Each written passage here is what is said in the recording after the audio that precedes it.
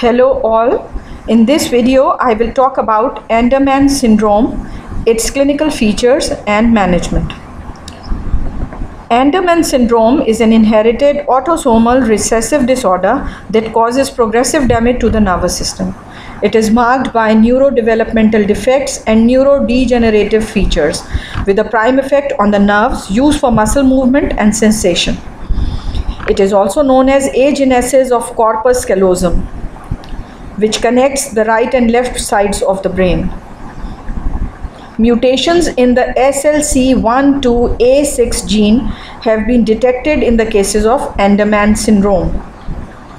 The cases of Andermann syndrome are exclusively found in a region of Quebec, Canada, with an incidence rate of 1 in 2,117 births. It is rarely found and reported in other parts of the world.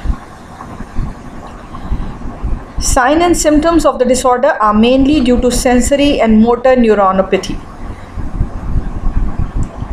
areflexia, hypotonia, amyotrophy,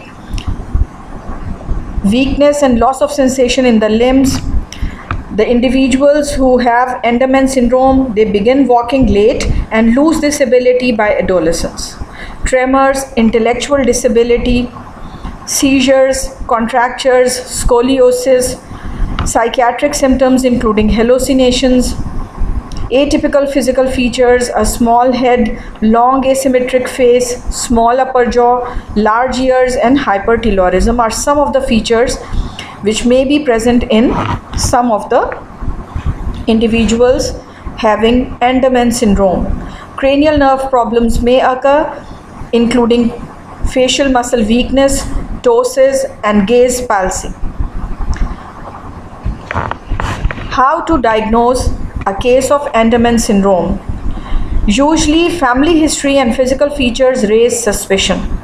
Complete neurological examination, including CT scan and MRI of brain, are confirmatory. Confirmation by molecular genetic testing is also required. Potential therapies for Andermann syndrome. There is no specific treatment for Andermann syndrome, only symptomatic treatment can be offered. Physical therapy to maintain movement, antipsychotics for psychiatric symptoms, educational and developmental interventions for cognitive improvement. Surgery may be recommended in some cases for skeletal deformities. Genetic counseling is very important. It is highly recommended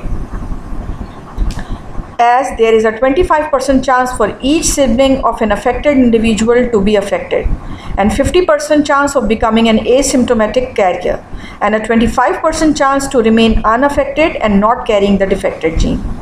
Once a case of Andermann syndrome is identified in a family member, carrier testing for at-risk family members should be performed. Prenatal and pre-implantation genetic testing are also available and recommended for siblings of affected individuals. The prognosis or outcome of Andermann syndrome. It is a progressive disease and nearly all the individuals will eventually be wheelchair bound. Individuals having this syndrome typically develop severe neurological deficits in their 20s, which make them more vulnerable. It is associated with a shortened life expectancy and proves to be fatal before the age of 40. Thank you for listening. If you like the video, make sure to drop a like. Let me know if you have any suggestions in the comments below. See you all in the next video.